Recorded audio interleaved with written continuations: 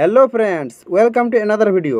आज के भिडियोते आमरा one word सबस्टिट्यूशনের next series cracy related one word बा टाइप्स अफ गवर्नमेंट्स अर्थात एक एक गवर्नमेंटर की टाइप होते पारे। गवर्नमेंट की सरकार ताई तो सरकार बा शासनतंत्र এই যে দেখতে পাচ্ছি এখানে সরকার বা শাসনতন্ত্র তার এক একটা সরকারের কত রকমের টাইপ হতে পারে সেটা আমরা আজকে দেখব এবং সেগুলো ওয়ান ওয়ার্ডগুলো কি হয়। শুরু করার আগে প্রথমে রুট ওয়ার্ড কিছু জেনে নিই যেগুলো আমাদের প্রত্যেকটা ওয়ান ওয়ার্ডে পাবো। সুতরাং আগে রুট ওয়ার্ডটা জানলে আমাদের সেটা বুঝতে সুবিধা হবে। দেখো প্রথমে কি পাচ্ছি ক্রেসি অর্থাৎ CRACY। দেখো এখানে ডট আছে তার মানে এটা শেষে থাকবে তাই তো। যেমন উদাহরণ হিসেবে বলতে পারি যে এটা লক্ষ্য করে ডেমোক্রেসি অর্থাৎ এখানে লক্ষ্য করো CRACY আছে তাই না ক্রেসি, তাহলে শেষে যদি ক্রেসি থাকে অথবা আরকি থাকে ARCHY তাহলে আমরা মিনিং কী করবো যে শাসনতন্ত্র বা কিছু একটা সরকার এরকম কিছু বোঝাবে। চলো একটা উদাহরণ দেখা যাক। দেখো উদাহরণ দিয়েছি একটা আমাদের দেশেরটাই ডেমোক্রেসি। ডেমোক্রেসি মানে হচ্ছে গণতন্ত্র তাই তো। লক্ষ্য করো এখানে ক্রেসি ওয়ার্ডটা আছে তাহলে এখানে ক্রেসি আছে, তাহলে ক্রেসি মানে কি না একটা সরকার বা একটা শাসনতন্ত্র বোঝাবে। তাহলে একটা গভর্নমেন্ট ওকে। আর কি রয়েছে ডেমোস। ডেমোটা আছে ডেমোস থেকে DEMOS, এটা কিন্তু বেশিরভাগ গ্রিক অথবা ল্যাটিন ওয়ার্ড হয়। ডেমোস মানে হচ্ছে জনগণ বা পাবলিক বা পিপল অফ এ কান্ট্রি। তাহলে ডেমোস মানে জনগণ অর্থাৎ জনগণের তন্ত্র বা জনগণের শাসন তাই তো, এটাই তো আমরা বলি গণতন্ত্র। তাহলে ডেমোক্রেসি মানে এ crazy which is ruled by demos এরকম বলতে পারি আমরা। তাহলে আমাদের এক কথায় দাঁড়াবে যে ডেমোস প্লাস ক্রেসি অর্থাৎ ডেমোক্রেসি তাই তো, তার মানে গণতন্ত্র। তাহলে বুঝতে পারছি যে ক্রেসি তো সব জায়গাতে থাকবে, সুতরাং আমাদের মিনিং যেটা মুখস্থ রাখতে হবে সেটা হলো আগেরটা অর্থাৎ এখানে ডেমোস মানে জানলেই হলো। আর যদি এখানে এই ডেমোর বদলে দিয়ে দিত অটো অর্থাৎ যদি এটা হতো দেখো নিচে লক্ষ্য করো অটোক্রেসি, এটা যদি দিয়ে থাকতো তাহলে কী মানে দাঁড়াতে বলো তো। অটো মানে হচ্ছে নিজে বা সেলফ, আমরা জানি অটো স্টার্ট হই তাই তো।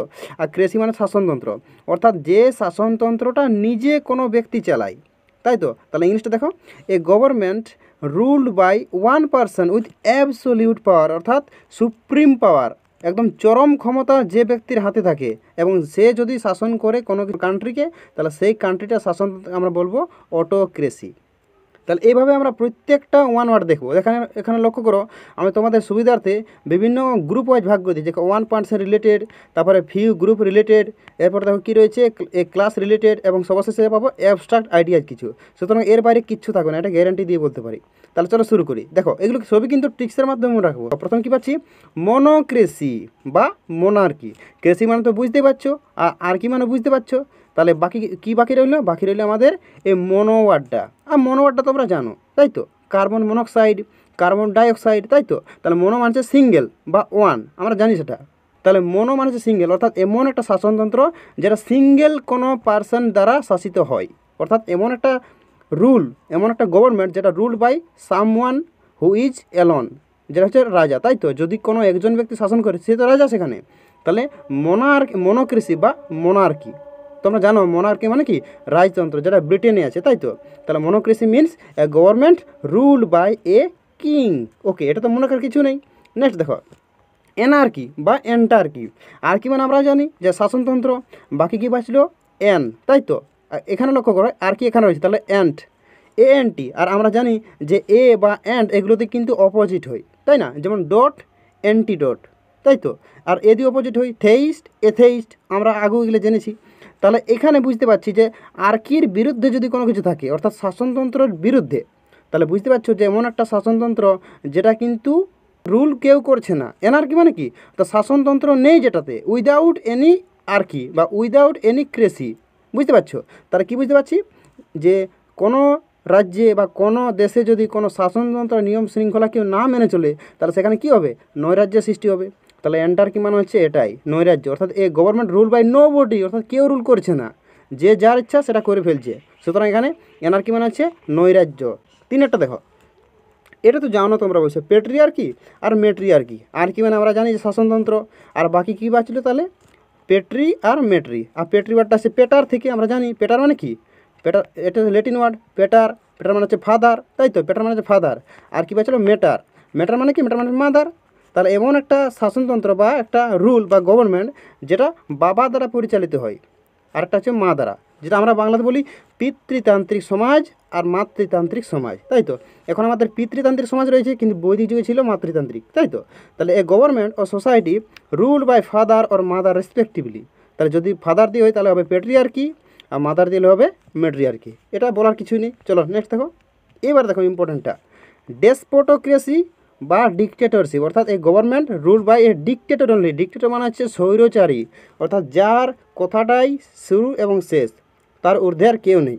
তাই তো লক্ষ্য করে ওয়ার্ডটা আমরা একটা ট্রিক্সের মাধ্যমে রাখবো।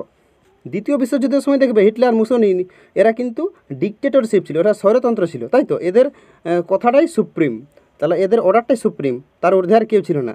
তাহলে এরা কিন্তু দেশটাকে পতনের দিকে নিয়ে গেছিলো, তাই না? তাহলে লক্ষ্য করে এখানে ওই ওয়ার্ডটা লুকিয়ে আছে দেখো, দেশ পোটোক্রেসি। তাই তো এটা কিন্তু জাস্ট মনে রাখার জন্য। তাহলে যে ক্রেসিটা অর্থাৎ যে শাসনতন্ত্রটাই দেশটার পতন ঘটে, আরেকবার লক্ষ্য করো ভালো করে, দেশ পোতো, অবশ্য অ্যান নেই, ওটা ধরে নিতে হবে। তাহলে যে শাসন ব্যবস্থায় দেশের পতন ঘটে যায় তাহলে নিশ্চয়ই সেটা স্বৈরতন্ত্র, তাই তো, অথবা ডিকটেটরশিপ বা একনায়কতন্ত্র যেটাকে বলি। ওকে নেক্সট দেখো, ডাই আর কি আর ডুয়ের কি। এটা তোমরা জানো যে মনো মানে সিঙ্গেল আর ডাই মানে কি দুটো। তাহলে ডাই মানে দুটো, এখানে ডুয়েল মানে দুটো। আমরা তো এখন সিম কার্ড ব্যবহার করি, ডুয়েল সিম কার্ড আমরা জানি অবশ্য। আর কার্বন ডাইঅক্সাইড ডাইটা পাই এখানে। তাহলে ডাই মানে দুটো। তাহলে গভর্নমেন্ট রুল বাই 2 পার্সন্স, দুজন ব্যক্তি দ্বারা যেটা রুল সেটা বলে ডায়ের কি বা ডুয়ের কি। এবার এখানে যদি বলতাম যে ডায়ের বদলে যদি লেখা থাকতো পলি, পলি মানে কি অনেকজন, তাই তো, সেক্ষেত্রে আমরা কী করতাম পলিক্রেসি। পলিক্রেসি মানে যেটা অনেকজন মিলে কোনো কিছু শাসিত হয়। এরপরে কী আছে দেখো, ফিউ বা গ্রুপ রিলেটেড, অর্থাৎ নির্দিষ্ট কিছু দল বা কিছু ব্যক্তি নিয়ে যেটা শাসিত হবে। দেখো জেনোক্রেসি মানে a government rule by A group of foreigner, অর্থাৎ একদল বিদেশি যদি কোনো দেশকে শাসন করে তাহলে সেইখানে আমরা বলবো জেনোক্রেসি। এবার কী করে মনে রাখবো, দেখো যে নো অর্থাৎ যে কোনোই জানে না। তাহলে একটা দেশে অন্য একটা বিদেশি এসে গেছে, আসে শাসন করছে। আমাদের যেমন ভারতবর্ষে ধরে নাও ব্রিটিশরা এসেছিল, তাই তো, তাহলে তারা কোনোই জানে না ভারতের সংস্কৃতি, ভারতের ভাষা সম্বন্ধে। তাহলে যে নো অর্থাৎ তারা কোনোই জানে না, অথচ তারা শাসন করছে। তাহলে সেক্ষেত্রে বলতে পারি যে বিদেশিদের দ্বারা শাসন ইজ কল্ড জেনোক্রেসি। বা যদি আমরা এই লক্ষ্য করো এক্স, এটা যদি এরকম করে দিই ই এক্স, সেক্ষেত্রে কিন্তু এক্স মানে কি বাইরে, এক্স মানে কি এক্সিট বা বাইরে। তাহলে বাইরে থেকে যারা শাসন করতে আমাদের দেশে আসছে তাকে বলি জেনোক্রেসি। আশা করি বুঝতে পেরেছো। নেক্সট দেখো টেকনোক্রেসি। এটা তো আমরা মডার্ন সবাই বুঝতে পারছি, টেকনোলজি অর্থাৎ কোনো কিছু আধুনিক প্রযুক্তিবিদ্যা। তাহলে a government rule by scientist and technical experts, তাই না? তাহলে যারা টেকনিক্যাল এক্সপার্ট থাকে বা সায়েন্টিস্ট থাকে তাদের যদি কোনো শাসিত হয় সেটাকে আমরা বলবো কি টেকনোক্রেসি, অর্থাৎ টেকনোলজি দ্বারা শাসিত। চলো নেক্সট দেখো, এখানে মোস্ট ইম্পর্টেন্ট আমরা পেয়েছি সেটা হচ্ছে অলিগার্কি। তাহলে এটা কিন্তু পরীক্ষাতে বেশিরভাগ এসেছে এইটা অলিগার্কিটা। অলিগার্কি মানে কি government rule by fee people, অর্থাৎ বেশ কয়েকজন মিলে যদি কোনো একটা সরকার বা কোনো একটা দেশ চালিত হয় সেক্ষেত্রে আমরা বলতে পারি অলিগার্কি। এবারে কী করে মনে রাখবো বলো তো, দেখো অলি মানে ওই লোকগুলো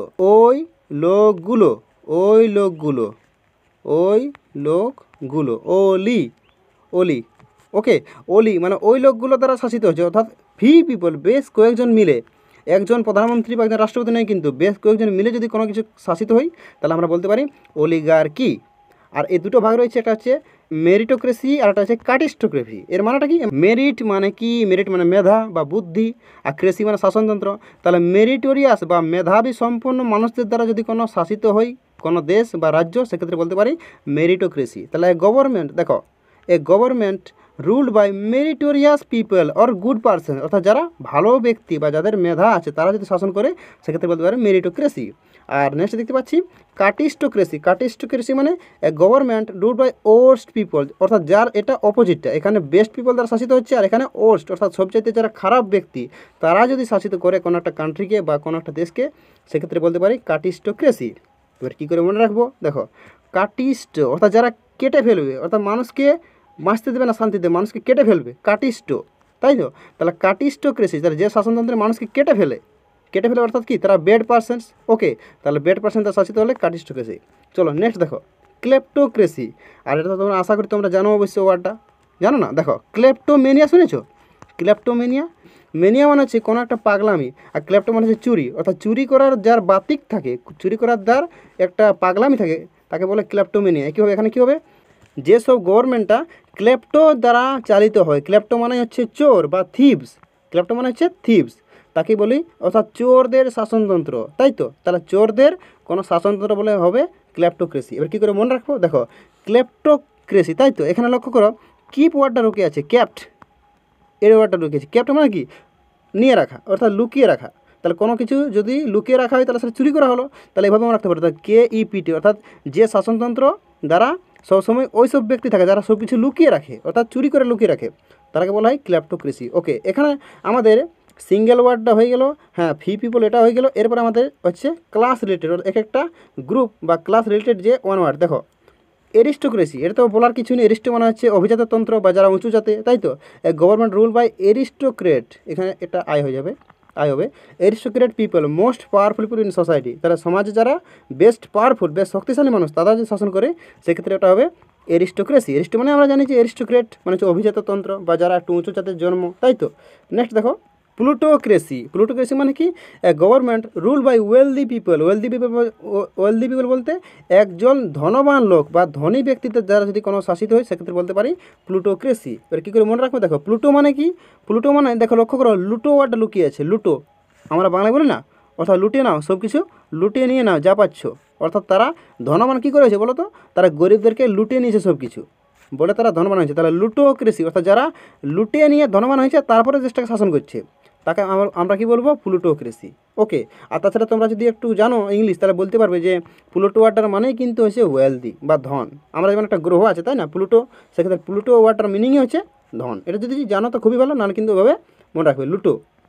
নেক্সট দেখো ব্যুরোক্রেসি। এটা আমরা জানি ব্যুরোক্রেসি মানে কি যারা সরকারি বা আমলাতন্ত্র যেটাকে বলে আমলাতন্ত্র, তারা হলো ব্যুরোক্রেট থেকে আসছে ব্যুরোক্রেসি। তাহলে ব্যুরোক্রেসি অর্থাৎ যেসব গভর্নমেন্ট বা সরকার অফিসিয়ালস অর্থাৎ সরকারি কর্মচারীদের দ্বারা শাসিত হয়, কোনো সুপ্রিম কেউ থাকে না, হেড থাকে না, প্রধানমন্ত্রী রাষ্ট্রপতি সমস্ত সরকারি কর্মচারী দ্বারা শাসিত হয়, সেটা বলে ব্যুরোক্রেসি। এরপর দেখো এলবোক্রেসি। এলবোক্রেসি মানে কি government rule by white people অর্থাৎ সাদা চামড়ার মানুষ। অর্থাৎ এক কথায় বলতে গেলে ওই ইউরোপের মানুষগুলা যদি কোনো দেশকে শাসন করে সেক্ষেত্রে আমাদের ভারতের কথাই ধরে নাও, তারা কিন্তু এক সময় এলবোক্রেসি চালিয়েছে আমাদের ইন্ডিয়াতে। অর্থাৎ তারা বিদেশে ছিল সেখান থেকে আমাদের দেশে এলো, তাই তো। এল মানে এলো, ওকে। আর বিও মানে বসতি গড়লো।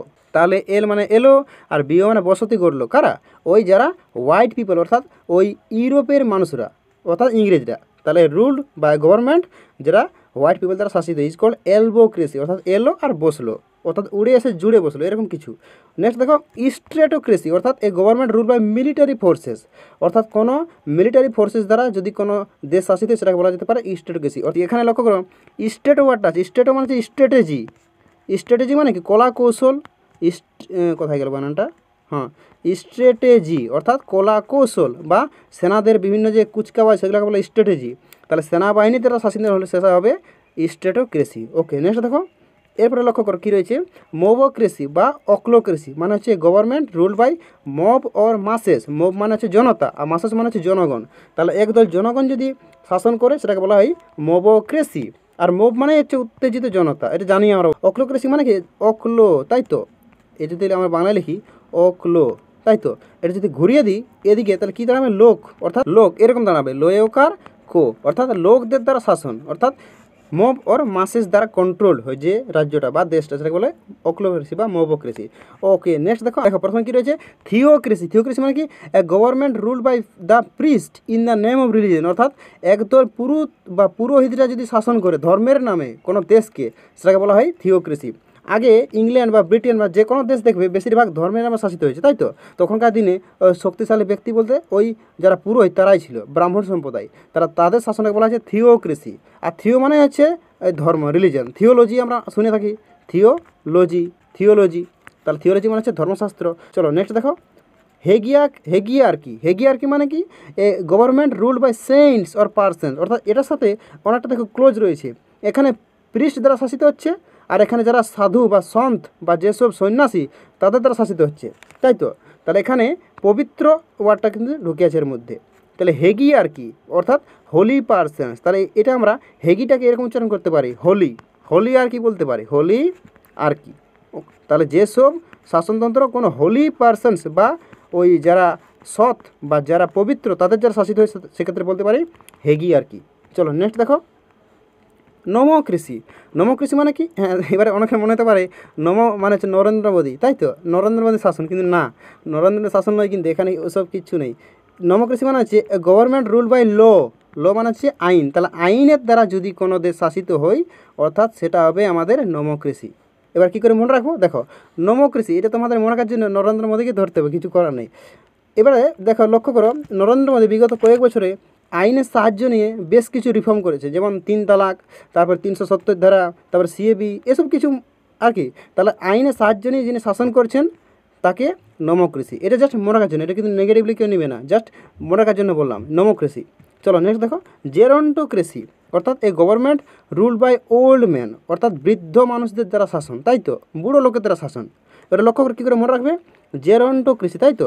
তাহলে যার অন্ত এসে গেছে, যার অন্ত এসে গেছে, অন্ত মানে শেষ, অর্থাৎ এবারে জীবনের অন্তে যে এসে গেছে, তার যার জীবনের অন্ত এসে গেছে আর বেশি দিন বাঁচবে না, তাদের দ্বারা যে শাসিত সেটাকে বলা হয় ওল্ড ম্যান। তাহলে যার অন্ত, তাই তো, জেরন্ট কিন্তু যার অন্ত। ওকে নেক্সট দেখো, গাইনোক্রেসি। হ্যাঁ গাইনোক্রেসি, আর গাইনো মানে আমরা জানি কি স্ত্রী বা ওয়াইফ, সরি ওম্যান, তাই তো। তাহলে গাইনোকোলজিস্ট থাকে, তাহলে a government rule by woman is called গাইনোক্রেসি। ওকে, তাহলে এই ছিল ভিডিওটা, কেমন লাগলো নিশ্চয়ই জানাবে, আর পিডিএফটা তোমরা ডিসক্রিপশন বক্স থেকে ডাউনলোড করে নেবে। ওকে, থ্যাংক ইউ।